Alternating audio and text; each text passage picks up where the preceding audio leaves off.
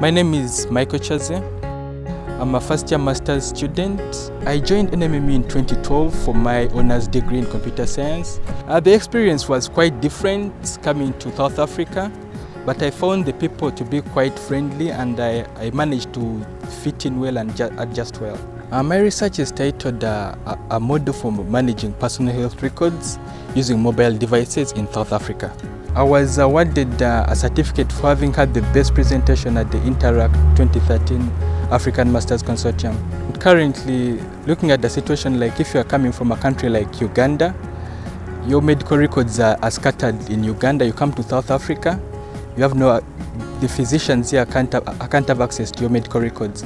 But with your mobile device, you can easily be in charge of your records and share them as you wish and need to. We are going to develop a prototype application, carry out a usability study, and involve the users. The award helps highlight the importance of my research work and how beneficial it is to society. What really stands out for me is the nature of the relationship I have with my supervisors. They are really helpful and always available to assist. They are always willing to give feedback and they are receptive to the students. So I believe that this award is as a result of all the preparation. They have a reason to be proud.